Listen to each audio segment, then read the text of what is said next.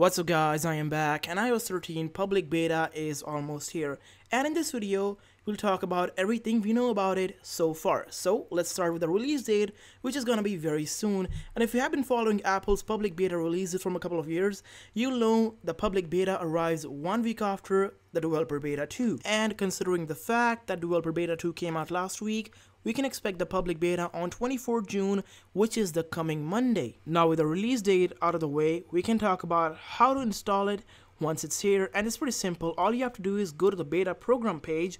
I'll have the link in the description. Once you get there, sign in with your Apple ID, click on enroll your device, wait for a while.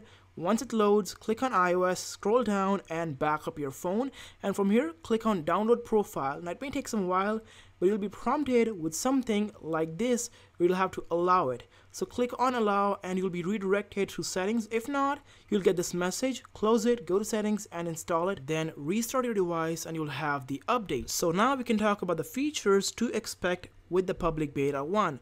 Now you guys should know that public beta 1 is gonna be based on developer beta 1, meaning all the features we got in developer beta 1 are gonna be there in this update, but we won't get any features from developer beta 2.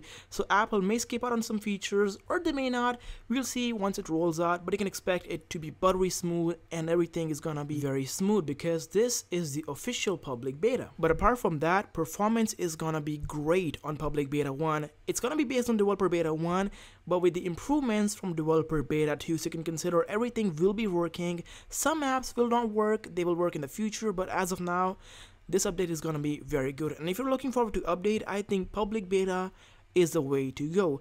And that is pretty much it. You're gonna have all the cool features, dark mode, you'll have everything you want with this update, and that's pretty cool. Even iPad OS public beta is gonna come, so look out for that if you have an iPad because that has a lot of improvements. So guys, hope you guys enjoyed it. A lot of content is coming really soon, and I'll have more content when the public beta arrives, so subscribe to the channel and hit the bell icon to never miss a video. Hope you guys enjoyed.